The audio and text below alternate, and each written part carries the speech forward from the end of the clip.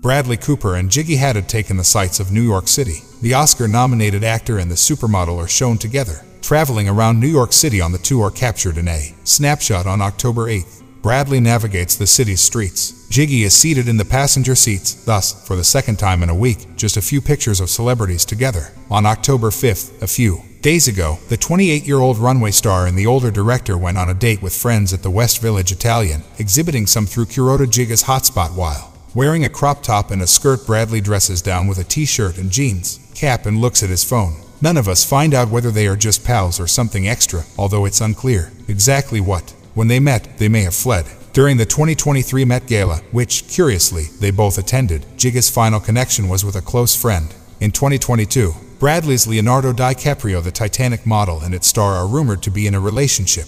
Gigi's close friend exclusively reports, according to E! News in October, Gigi and Leo are now having a great time, tried to maintain a low profile, and she had been enjoying the peace and quiet of the time they've been spending together. The source emphasized that Gigi is happy he is in her life at this time, and she has said that it is just what she needed. She likes Leo's laid-back demeanor. Their romance is lighthearted and uncomplicated. The moment I contacted representatives for both answered as for stars. Bradley's most recent open relationship was with shake hands with his former supermodel Irina. The duo really generated a lot of buzz, and she released these topless photos in August. Images that she has chosen for her Instagram grid.